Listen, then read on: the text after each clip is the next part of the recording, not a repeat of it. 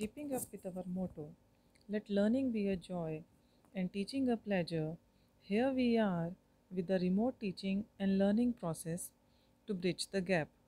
Happy learning to all students. Hello, students. Here is your teacher Anuradha Sharma from Thakur Vidya Mandir High School and Junior College. We are here today to discuss the second chapter of history. As we have already started this chapter in our previous session, today we will continue the same. In our previous session, we learnt about that there are three types of sources of history: material sources, written sources, and oral sources. And we covered our material sources in previous session. So let's continue with written sources and oral sources. What are written sources? All literature that is in the written form and gives us information about the history is called the written source of history.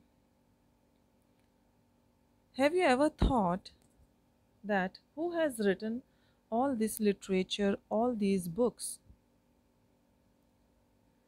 Were these books also available in the Stone Age era? The answer is no. The Stone Age people used to record events and express their emotions in paintings on the rocks. Here you can see the paintings in this picture. After thousands of years, man learned the art of writing. In the beginning, the writing was in the form of signs and symbols. Again, it took thousands of years to develop a script, a proper way of writing. After that, man started writing on potsherds, unbaked bricks, and birch tree bark. This is a birch tree which is called bhurj in Sanskrit also, and these birch trees are found in Kashmir. So at that time, people started writing on the sheets made up of these bhurj trees bark, which are known as bhurj patras. Here you can see in the picture bhurj patras.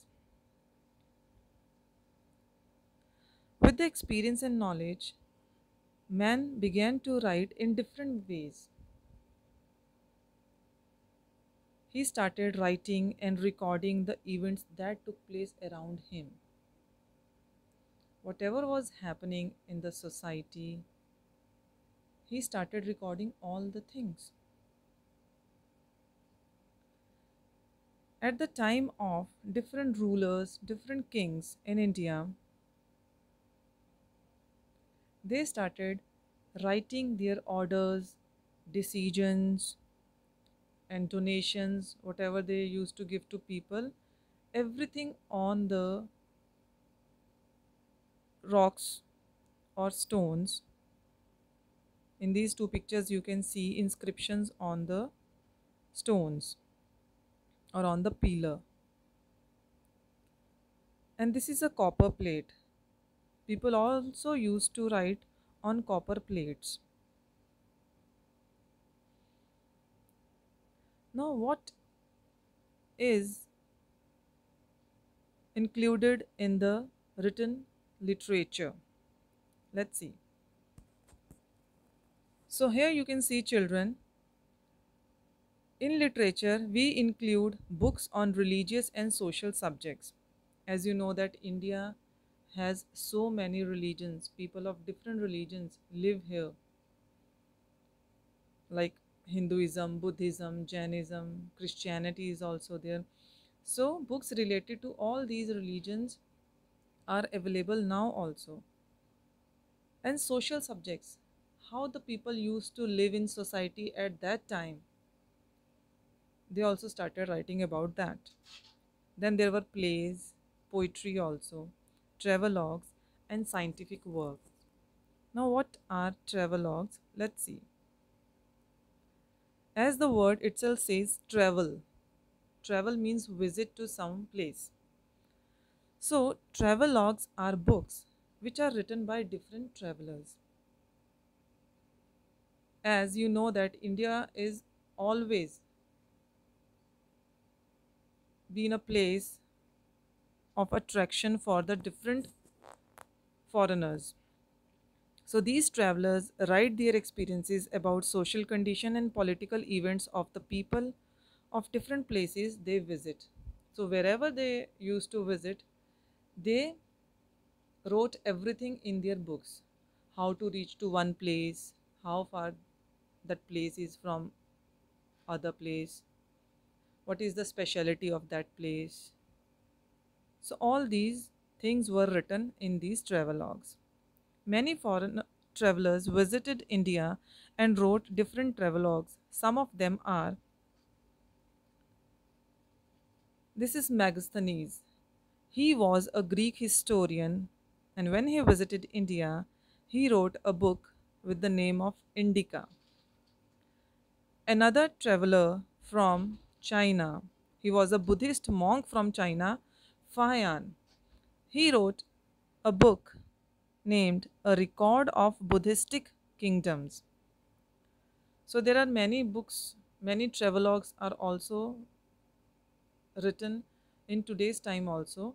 So you can find the name of few searching some educational sites. So next are our oral sources. As the name itself explains, oral means verbal, that is communicated from one person to another. It means that these sources are not in written form. They are preserved and passed on from generation to generation by word of mouth. Some of the example of oral sources are folk songs, folk tales. Tales means stories. You must have heard many stories from your grandparents about their time. Ovis.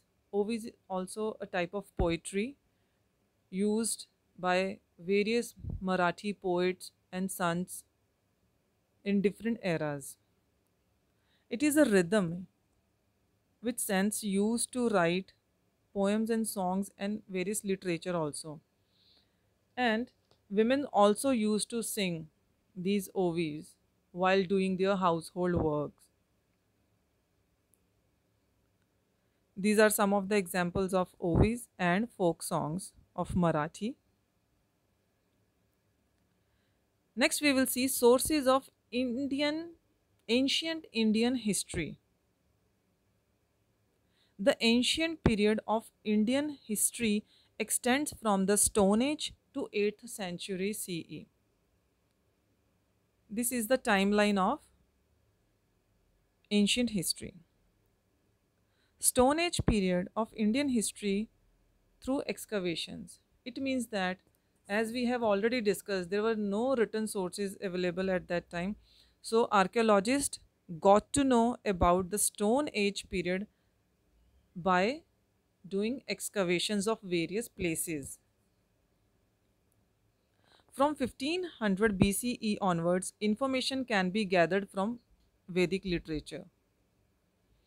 And in the pre-Vedic era also, literatures were not written. They were only in the oral form. People used to recite everything. But in post-Vedic time, they started writing literature as well. So some of the examples of literature are Brahmanas, the Upanishads, the epics.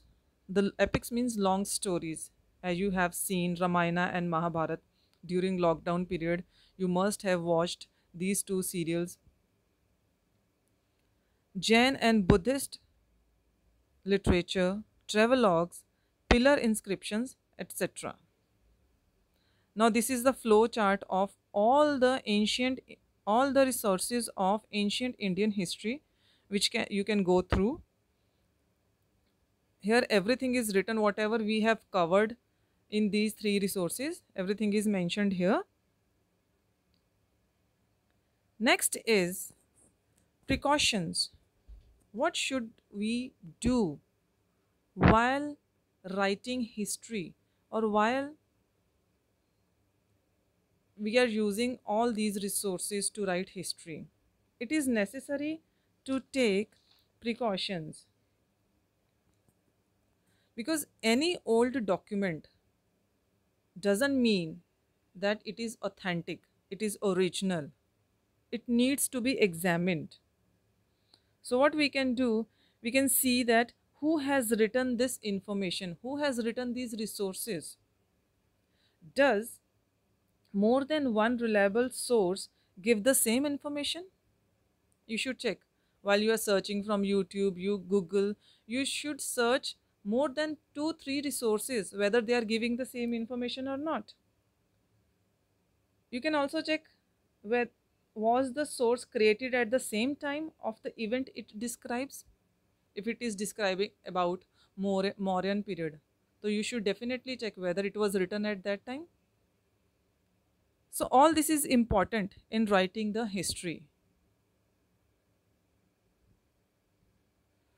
So this is all for today, students. We have covered all material, written, oral sources, as well as the precautions that should be taken while we are recommending or searching or using these resources. So this chapter is over. We will continue our new chapter in next session. So thank you very much.